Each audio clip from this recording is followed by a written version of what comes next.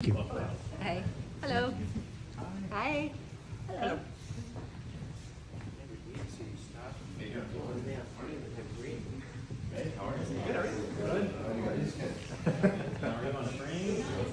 I'm Frank. Oh, wow. It's like we used to be separate, same department, separate. Big upgrade. Yeah. Yeah, of course. Way better now. Welcome to the Furniture and Trade Conversation Lab. My name is Christine Storti, and I'm the head of the lab, and this is my colleague Greg Porter, who is the museum's frame conservator. Greg and I have been working in this wonderful lab space for about 4 years. The lab has been actually the division has been working, or has been one division since about 2003, but we'd always been separated. Greg used to work in a basement next to the painting storage, and the furniture used to be in an attic, up and down several flights of stairs, which was very inconvenient for us with dealing with larger scale objects. So this move into the new collection center really brought a lot of benefits in that we finally work next to each other. We have a lot of overlap in materials and techniques, and also it's just good to be in an accessible and visible space and no longer, kind of hidden in the attic and basement.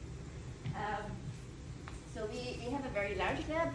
We have only a couple of people working here at the moment. We've been trying to change that since we were kind of scaled back since the pandemic. But we have this wonderful space, and you can see a lot of details that were really designated to make it function for our specific operations. And I'm going to take that from you now. So yeah. We have the gilding conservation area on this side, and for instance, we made sure that we could switch out the ventilation system in this area, so that when Greg deals with mold leaks, then he doesn't have to worry about flying on this chip.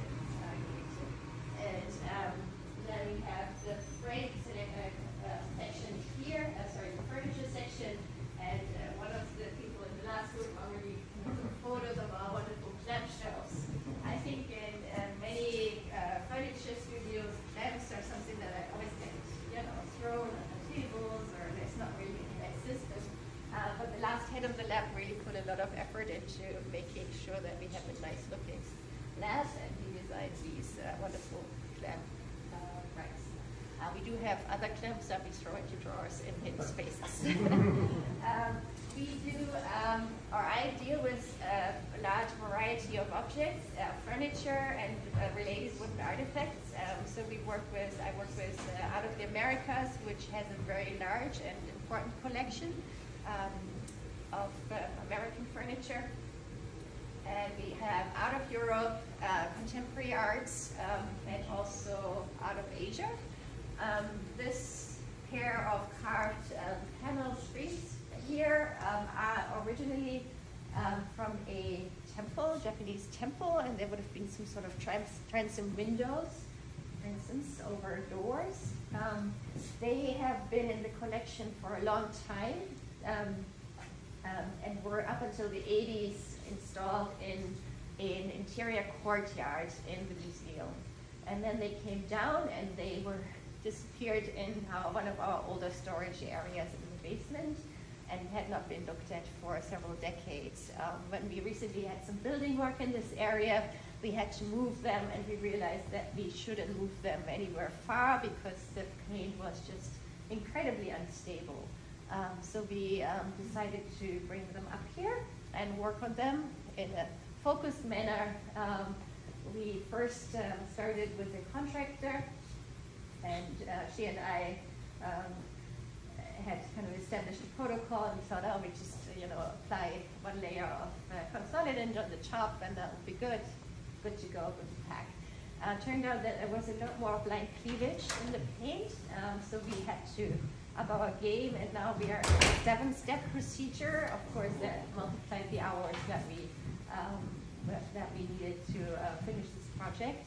And so we'll have a second phase where we'll have 2 weeks of combined work with the objects lab and all the interns that we can get to really spend the time to get the paint secured.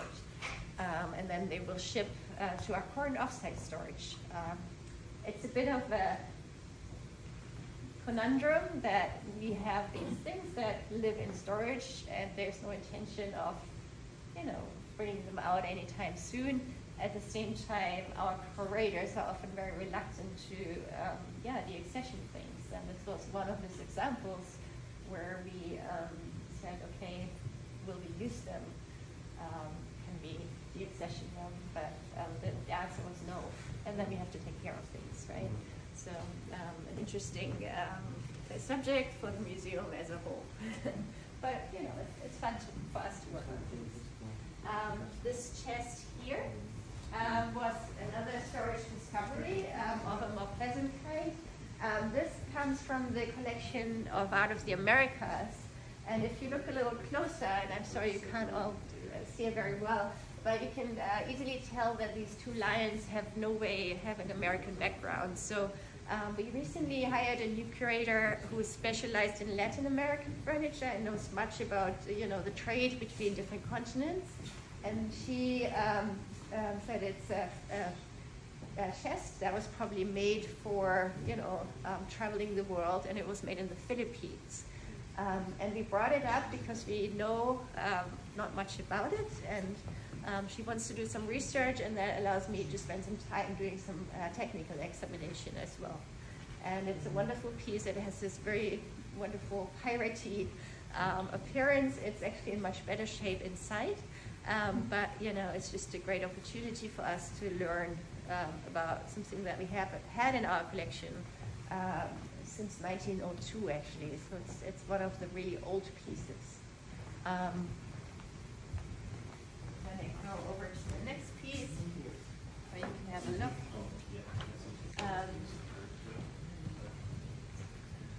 This wicker chair is a recent acquisition of the Art of the Americas department.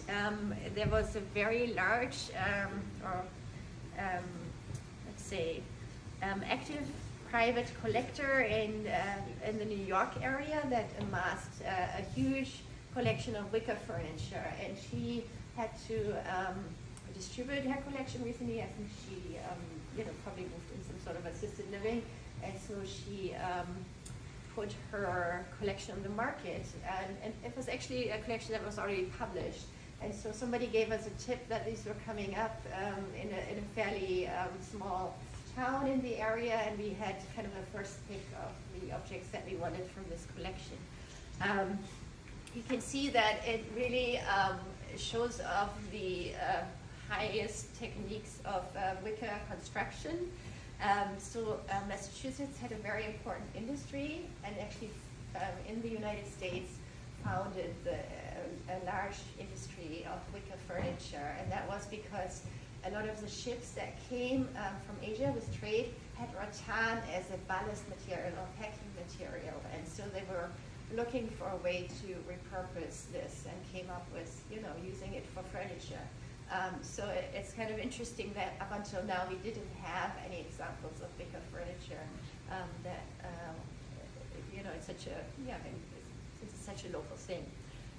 This Victorian stroller had a very fancy original upholstery, and I just giving you a picture here because the panels are currently elsewhere. So you can see it had two side panels here on the inside and also a back and seat panel. And you can see that how fancy it was. It had channeling, it had tufting, it had tassels. So anything you can imagine to be, on a Victorian upholstery, this really featured this. The condition was rather bad, and it was in such a state that we couldn't display it anymore. One side for aesthetic reasons, but also we wouldn't have been able to clean it because the velvet was just too fragile. So we decided to have reproductions commissioned. And yeah, these are in the works right now. And an upholstery conservatory was based in London, which is an interesting question. I'm going to turn you around because Greg is going to tell you a little bit about his work on frames as well. So I'm Greg, I'm the frame conservator. The museum has, I mean, probably much more than this, but we try to catalog. We give all the frames that we're dealing with an FR number so that they can be linked to the object. We're currently at about 5,000 frames.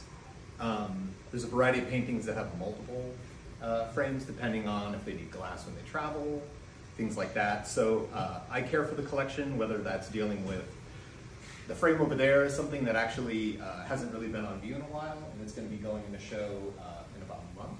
So that needs to be treated. And then this frame here, actually, we just made, and I got to water gild, which was fun. I don't always get to do that. Actually, there were two. There was another one that just went up to Rachel's lab yesterday, or actually went downstairs to be put together, which was another frame that I got to make that was water gilded. And this frame right here is an overframe, a travel frame for an icon painting that has a very narrow, probably not original engaged frame. So there was no way to put glass in it, but we need to put glass and seal it when it travels. So hopefully today we're putting it together. The engaged frame we're hoping is going to act like the spacer for the glass because we can't take it off, it's nailed onto the panel. So glass will go in, come forward, hopefully the glass will be nice and far from the face of the panel.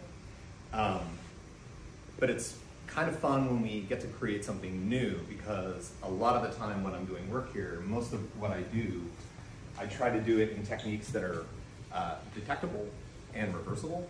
So a lot of the time if I'm replacing like a cast ornament on a frame or something, or even sometimes like a whole run of a wooden carved element, we use 2-part epoxy and dental mold material.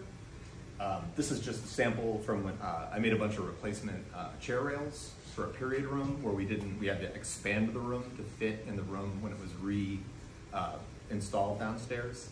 And we didn't want to basically pay somebody to carve, 20 feet of this. So, but the nice part is a lot of the time we use a acrylic method of gilding. If it's something that needs to, like on a frame like that, fit in, you want it to blend, but you also want to be able to reverse it in the future. I definitely know from my job, a lot of my job is down the road being like, why did they do this? And you're like, I guess in 1980 it was a really good idea. So I'm guessing in 20 years they're going to be like, why did they do that? So most things that I do, I try to do reversible. It's nice when you're doing something new and you can actually do a traditional sort of technique, which once again does not happen all the time. But the collection, like I said, there's 5,000 frames. We have a really, really robust lending program as well as things coming into the museum. So there's like a constant condition checking, making sure things are ready to travel, making sure things can hold glass. Like I was saying before, making sure things are in the correct frame. There are certain collections, like the Copley collection, where we have a lot of portraits. They're all the same size, but we only have certain frames that can hold glass. So everything is sort of linked together in our database, but there's certain frames that they get swapped so that they can hold glass and be able to travel. So yeah, and as opposed to a lot of other departments, like Rachel, who's in paintings, will also be in the same boat. Some departments, things have a sort of slower turnover. Frames, constant all the time. We have shows we have a show in the spring next year that has 100 paintings in it. So, even though that show, some version of that show had gone up previously a few years ago, all of those need to be reassessed, some need to be treated. So it's just a constant, movement of things. Yeah, I mean, it's just constantly. So even though it's been busy, it's fun to actually get to make things and awesome. Not always just check out things. Where's the wood shop? So we have an actual carpenter shop downstairs where our preparators are in the basement. They have like a real basic, chop saw type wood shop. And then you guys are going to see Brett and Kim's space. We just saw it. Oh, you just saw it. Did you go all the way to the back? No. There's a little like small shop back there that has like a really nice table saw planer, chop saw. They obviously have tools too. It's a small space, so as soon as you start getting into something that has a lot of dimension, you can't really, if you'll hit a window or something. Yeah. So, but we have multiple versions. But yeah, but that's my space. So enjoy. I'm not sure where you guys are going next. We are going upstairs. Cool. So thank you, Greg. Yeah. Thank you guys so much. Enjoy the tours. Okay. And like a Minnesota thing. I was the junior training technician. Nice. Where were you now? Oh, okay. So what I have a deep love of frame and he's really obsessed for 5 years. Yeah, well, really, I hope to actually get more things up here. We have, because the questions so big, we have certain things. Right. And they're so specific. Right. Really, really cool. I want to try to just. Yeah, that's a good idea. They're just awesome. I'll just together each other. It's so beautiful. It's unreal. And it's Victoria was nice about it too. We had like to have like our cards. So we had four yeah. One that's somewhat unmatched last night was general cards. Yeah. And we went a few years without it because they were the carpenters were too busy. Yeah. And then when there was you could tell our carpenter, the guy who made it, Guy Bob, you could tell it was like, you need to make this team up, and you could tell he was just so all like dovetail. He just I see it, man. Yeah. You could tell he was like, oh cool, so you're like, Well, it's a pleasure to meet you. Come down soon, you know? absolutely. I'm down there. I'm sure it'll happen. It is. I know it's before it's so funny. I know it's going to taste like what it's like. Really fun how it works. Yeah, so. You guys ready? Off to the fourth floor. Really like it. Thanks. It's really nice meeting you. Yeah. Yeah, no, and that was. All right, Team Blue, we're going to head this way. We're going to go up the stairs.